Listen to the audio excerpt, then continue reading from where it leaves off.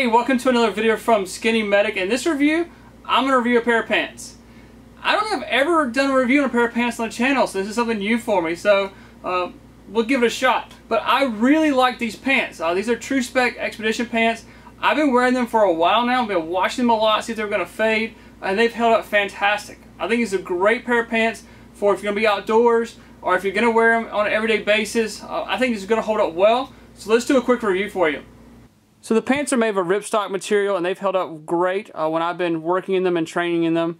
And then they also have some flex points here, so everywhere you're bending and moving you have these flex panels that's going to help the material move with you as you're moving around, squatting down, running, things like that. So we'll just start from the top and work our way down. I think it's the easiest thing to do. The waistband, you have the flex band, so if you eat a little too much at lunch, these pants are going to flex with you. I like that for concealed weapons. Sometimes I'm not able to carry my concealed weapon in my waistband, and sometimes I am. So this will flex and move if considering I have my gun or don't have my gun on me. So I like the flex band. And then the belt loops are nice and big enough to get like this Blue Alpha Gear belt through there. Here's a better shot of the flex waistband here. So I wear a 32 pair of pants.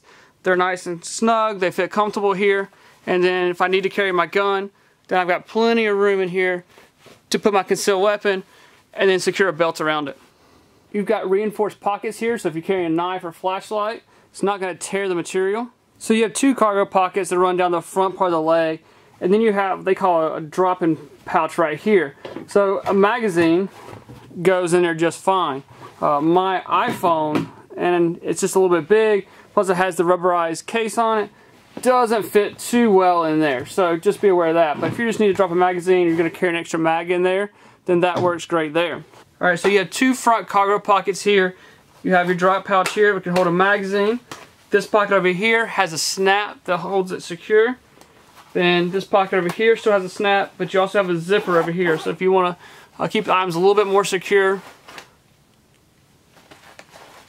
Like I said earlier, overall the pants are made of ripstop material. You do have some flex panels here, and you do have some ventilation pockets here. That way if it gets hot, gets warm, you can open and close the vents. For search and rescue, things like that, I really like that. Even for you guys out at the range, you know, sometimes in the morning it might be a little chilly, and then by lunchtime it's 90 degrees. So the fact that you could wear pants to start the morning, and then when it does get hot, humidity gets through the roof, you do have some options to let a little bit of air move in through the pants. Down here at the bottom of the pants, you do have adjustable leg straps here that you can make it tighter, smaller, however you want to carry it. And then it also has a boot hook here. Like I said earlier, these pants are going to be great for the range, where you're working or where you're hiking, just outdoor life in general. I think these pants will work well for you.